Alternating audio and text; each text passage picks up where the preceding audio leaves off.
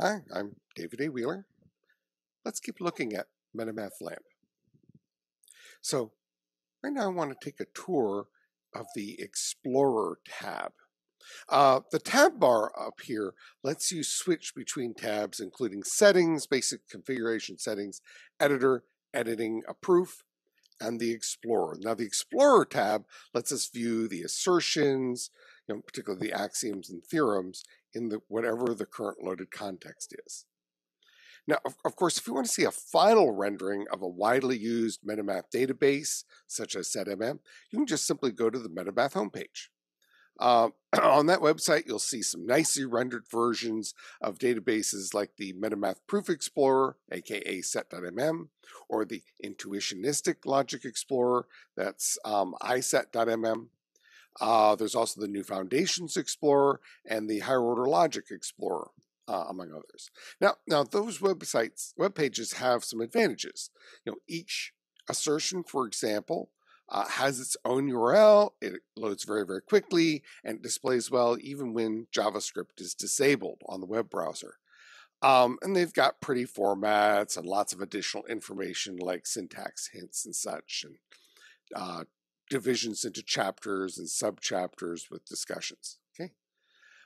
As well as some additional documentation. However, the built-in Metamath-lamp Explorer also has its own advantages, okay? In particular, the Metamath-lamp Explorer will always show you the current context, which might not be the same as whatever the current version of the official public databases are. And this means, for example, you can explore other databases or historical databases or portions or combinations of databases. Now, the Metamath-lamp Explorer also includes some special abilities like the fragment selector, so you can copy something in, say, into a proof you're editing, and also its visualization mechanism.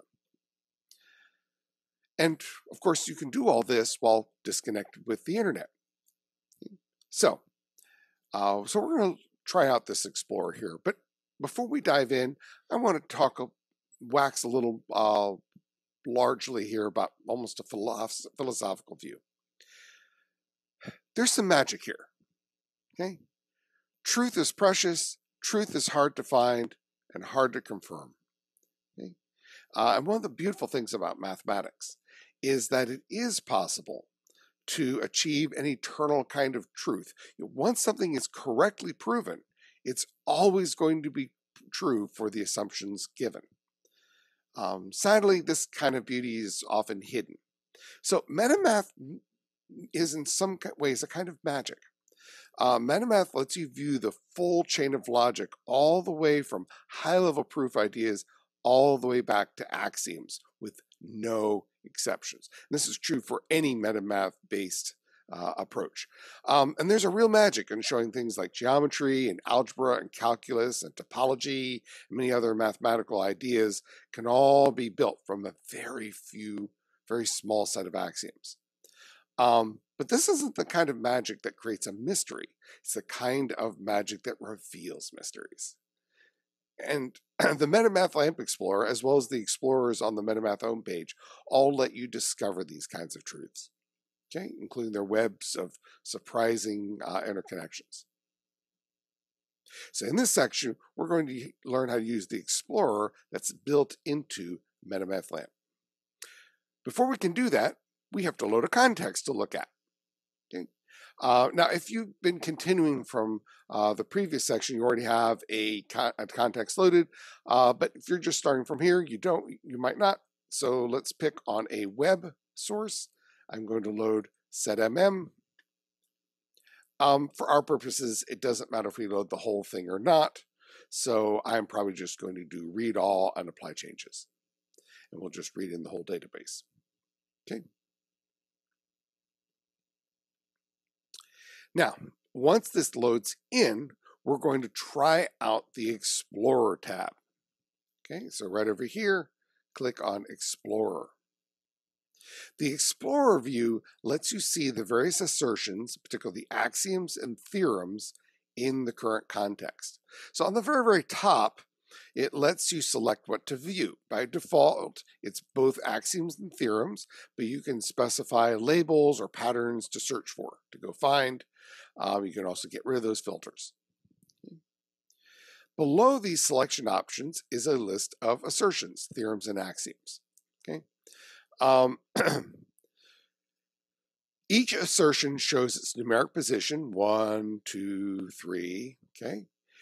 What kind of assertion? Is it a theorem or an axiom? Okay. And the label, its name, IDI, WN, these are AX-MP. These are all labels or names of these assertions. Okay. So for each one, you can see it lists after its name and what kind of name. It lists the hypotheses, if there are any, preceded with a big black circle, and finally its conclusion. The order of assertions is actually important in a database. In particular, a theorem can only refer to previous assertions. If you're position number 10, if you're at assertion number 10, you can only refer to 1 through 9. This eliminates the possibility of circular reasoning. Also, when you tell Metamath-lamp to limit a scope, okay, say to stop reading before something, then every theorem, every axiom after that is not going to be considered as long as that's the current context. We're going to scroll down here a little bit to AXMP. Okay, this is axiom AXMP. It's also known as modus ponens. Okay. This is what it looks like in the display. We have two hypotheses for axiom AXMP.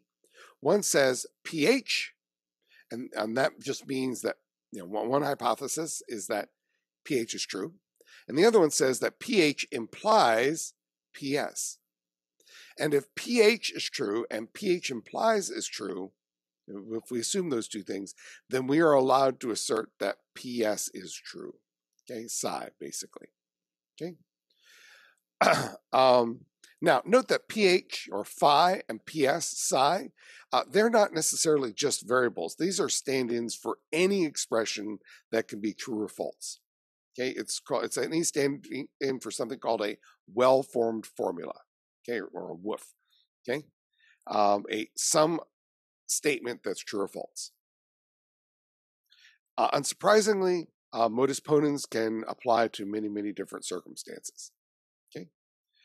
Now, the Explorer has some interesting capabilities. One is that you can use the fragment selector. Okay. Another is that you can find out more about a particular axiom or theorem. So let's start with this. Let's click on this symbol right here, the little greater than symbol to the right of the name. Okay, don't click on the name yet. We'll get there. We're just going to click on this for now. And what it does is it will immediately display the description of it. Okay. And you can click on this again to hide it. Okay. You can also use, as I said, the fragment selector. So if I click on this open paren, it immediately selects that whole statement and shows me various options from the fragment selector. I'm going to click on unselect here. Okay. Now, let me talk about a couple proof symbols that are used within set.mm.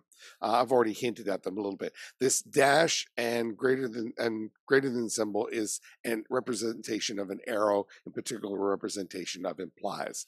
So pH arrow PS means pH implies PS. The left-hand side is called the antecedent. The right-hand side is called the consequent. PH and PS, and in fact CH, okay, they all stand for Greek letters, specifically phi, psi, and chi. And these are variables that represent arbitrary expressions that are true or false. Later on down, we'll see a dash and a dot. Okay, like in AX-3, that means logical not. So if you have a dash and a dot and the following expression is true, the result of the whole thing is false. And there's a longer list of common symbols if you'd like. Now let's scroll down a little bit further, and we're going to view the proof of MP2. Okay, theorem MP2. If you click on this name, not the greater than sign error, but the actual name of this theorem, something interesting is going to happen. Okay, if you click on the label, you'll be able to learn more about that theorem. That's pretty amazing stuff. Okay. Basically, clicking on the name of an axiom or theorem will switch the view to a dynamic tab of that name that shows you details about it. Notice it dynamically created a new tab. Okay. These dynamic tabs are sometimes called individual assertion tabs. Okay. And if you want to get rid of it, you can push that X to get rid of it. Within an individual assertion tab, you can see things like, well, what's the name, what kind it is. In this case, it's a theorem, its description, the hypotheses it has, its conclusion, and then down here, its proof. Okay, with the steps of the proof, and the steps are just numbered starting at 1. Okay, if you click on a hypothesis step label like this 3, it would move you so that that's right at the top of the screen. Okay, this is helpful when you have long proofs. Okay. The interesting thing is, well, what happens if I click on this referent? Well, it's going to create another tab and tell you about that. And so you can keep going and going to learn more. Right. I'm going to go back to MP2 now. Okay. At the beginning of each statement is a little icon that's an expander icon. So PSCH is an application of MP, sorry. I click on that. Oh, look, I have a visualization. Okay, how in the world did I get to this PH implies CH? Well, again, we have a visualization. This is what AXMP does, and this is how we're using AXMP in this particular circumstance. Okay, so it turns out that step 4 is justified by the use of AXMP, which is modus ponens, and at the center of our visualization is the usual representation of a rule. We have modus ponens, which has 2 preconditions. It needs a pH, and it needs a pH implies PS. If it has those 2 things, it can conclude a PS. Now, what are we applying for? What are we substituting in this case? Well, we're going to substitute pH for pH. And for the pH over here, we'll again have to assign pH, but for our PS, we're going to assign PS implies CH. And that means our result is going to be PS implies CH. This visualization basically shows how the symbols move, flow in and out of the rule. All right, let me hide that now. Okay, now I want to talk a little bit about revealing types in these individual assertion tabs. Metamath proofs include proofs of the types of every expression to ensure that all the expressions have valid types.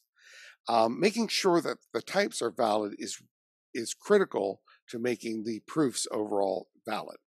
Okay? And internally, Metamath systems verify types the way they do everything else. There have to be axioms that describe valid types. Okay? And then it has to prove that the expressions being used match whatever their required types are.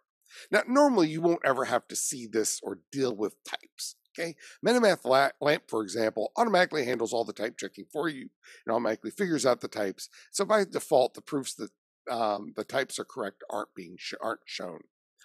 However, we think it's really important that you understand types and what the tools are doing for you underneath. And Metamath-lamp can reveal this more detailed view about types if you wish to see this information.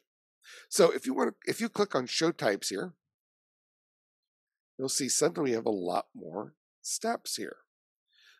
This reveals how Metamath proves that every expression is syntactically legal. Step 5 here, for example, uses a reference to something called WPS, which is an assertion that, in fact, something called PS is a well-formed formula, a WOOF. Okay. Step 7 then uses that information to prove that this expression open paren PS implies CH close paren is also a WOOF. And you can even expand that. Okay, where I know that PS is a WOOF, I know that CH is a WOOF, I have a rule that lets me take those individual woofs into with an implication into a woof. Therefore, that must also be a woof. This reveals how MetaMath ensures that every expression has the correct type in an existing proof. Now, you can also make the editor reveal whether or not an expression is of a given type.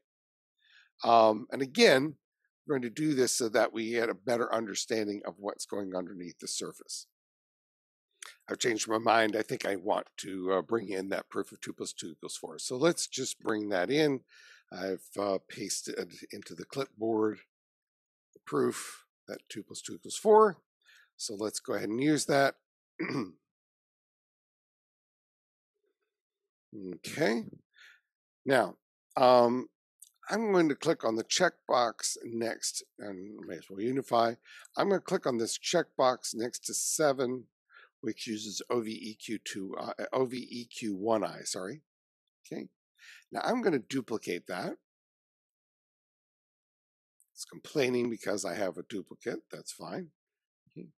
But instead of determining whether or not this statement is true, I'm going to long click on it and edit it and ask it to prove that it is a well-formed formula.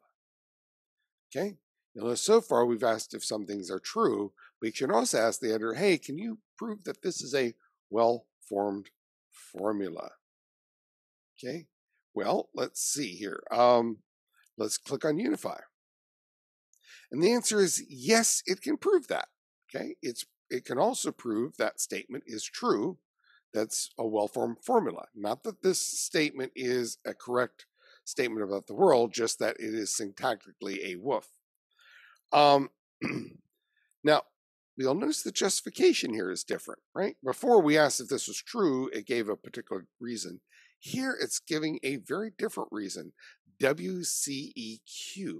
Why is that? Well, if I visualize this, what it's saying is that the justification for this is something that takes an A equals B form, and as long as the left-hand side is a woof and the right-hand side is a woof, then the whole thing is a woof. And it turns out that WC equal is the label that lets me assert that as long as the left-hand and right-hand sides are well-formed formulas, then the whole thing is a well-formed formula. Okay. Now, we could use this fragment selector and repeatedly copy and create new ones of these if you wanted to create a long visualization like this. But if you're just trying to look at something down in the details, there's another way to do this quickly if you actually want to do this. The simpler approach here is use the bottom-up prover. Okay, I'm going to click on this, and the bottom-up prover, and I'm going to turn on something called logging levels. Okay. Logging levels will basically track some the proof tree up to a certain point to let me see how things are going.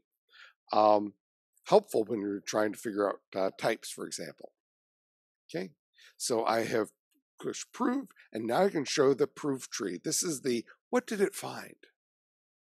Well, it found that indeed that is a woof, and I've got a little green check mark. Why is that? Well, let's click on expand.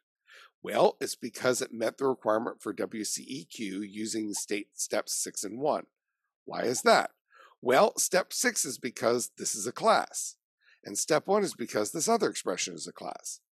Okay, why does it think that? Well, you can expand it further, and in fact, you'll find out there's something called CO that takes these kinds of statements and can improve them if they're a class. And I can expand this here, and I can just keep expanding and expanding.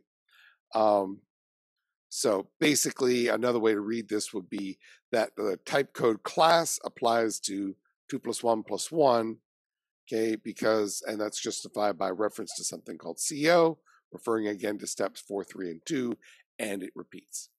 Okay, a metamath proof proves that expressions are of a certain type the same way it proves that claims are true. Metamath requires that there be an existing rule of reference. Okay. Now, again, you don't normally need to see this stuff, okay? I'm showing this to give you an idea because I think it's helpful to understand what the tool is doing under the hood that you don't have to deal with, because yes, types do matter and it is checking them for you. And in fact, those are parts of the proof, even though by default we don't show them, they're in there. Okay, so I'm going to cancel out now. Now you can use the Explorer to gain all sorts of interesting insights into a database. Okay, in this section, we're going to walk through just the first few assertions of set.mm to get a little understanding of this database. And by assertions, I mean axioms and theorems. Okay, we'll click back to the Explorer. So let's start looking. The first one we have is a theorem called IDI. Now, we are starting in the basement. Remember, by default, Metamath knows no axioms. Okay, so we're going to be starting it with pretty basic concepts. IDI is really, really basic.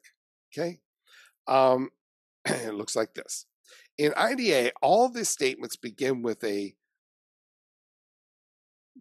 bar and a dash, which means this is true. And basically, theorem IDI says that if pH is true, if I assume that pH is true, then I can assert that pH is true. Okay? If you click on this, you can see the description. Okay? Now, every axiom and every theorem in set.mm has a description. In this case, you can see that this was contributed by Alan Sayre.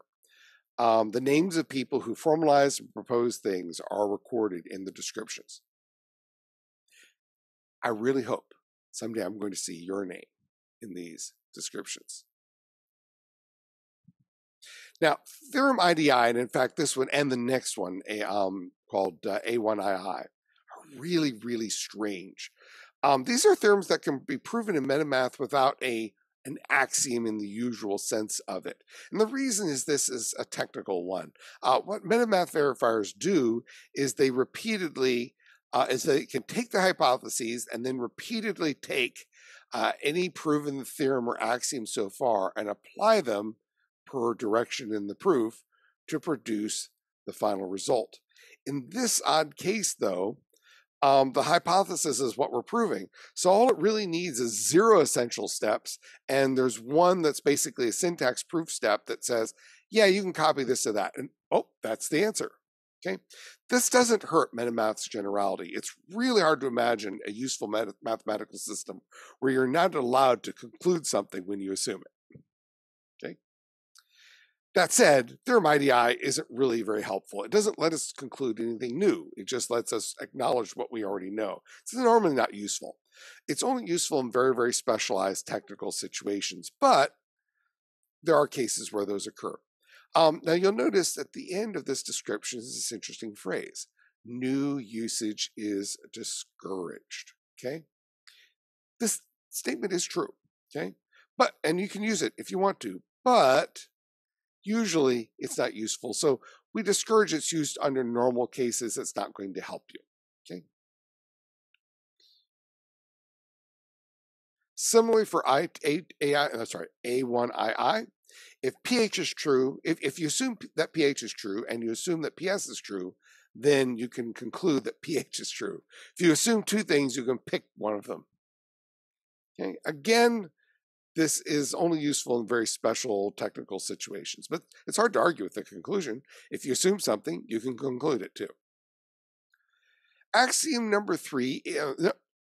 number 3 is an axiom, but it's not an assertion of truth. It's an assertion that something is a well-formed formula. In this case, we're asserting that if pH is a well-formed formula, then when you put not in front of it, it's still a well-formed formula. And this is how we assert syntax, okay? Given something, I can then assert that something else is also valid syntax. Similarly for axiom 4, if pH and PS are individually well-formed formulas, then if you add parentheses around it and an implies arrow between them, the whole result is a well-formed formula. We've already seen assertion 5, that's the axiom modus ponens. Assertion 6 is axiom AX1. This one and the next two, these three axioms, define the axioms of what's called propositional logic. Basically, it's the fundamental rules for determining if something is true or false, given that something else is true or false. Okay, these are the same as many other sources. Okay, axiom AX1, we expanded it with the description. You'd see that, in fact, this is a formalization that was contributed by someone named NM. Okay. Contributed by NM. NM is Norman McGill, or Norm McGill. He's the original creator of the MetaMath system. Once again, we give credit to those who take the time to formalize mathematics, and we would love to see your name here too. Okay. This just says that if pH implies PA, if PS implies pH, if psi implies phi, well, then phi would imply that psi implies phi. Okay. Axiom AX2 is also called Frege, and basically it really just distributes the implication. Okay. And finally, AX3, sometimes called transposition. Okay. And these are, as I said, these are widely accepted axioms. And we've already talked about MP2, which is our first useful theorem. And this is basically, it's proving a claim that involves applying modus ponens twice. Okay. Now, there's a lot more theorems, okay? Lots more axioms too. Actually, not that many, but there are some more. We're going to briefly mention another one, SIL, or syllogism. Let me drag down to that. Okay, right down here, SIL. Okay. This theorem, syllogism, is what it proves is that pH implies PS, phi implies psi, and PS implies CH, psi implies chi. If you assume those two things, then you can conclude that phi implies chi. Basically, it's going to be proving that implication is transitive. This particular theorem is one of the most commonly used theorems in the entire set.mm database. Now, these are really basic beginnings. What's really extraordinary is that you can start with such humble, small beginnings and build up step by step to eventually prove really complex mathematical ideas. If you wish to see other information beyond this, you can go see, for example, the Metamath homepage.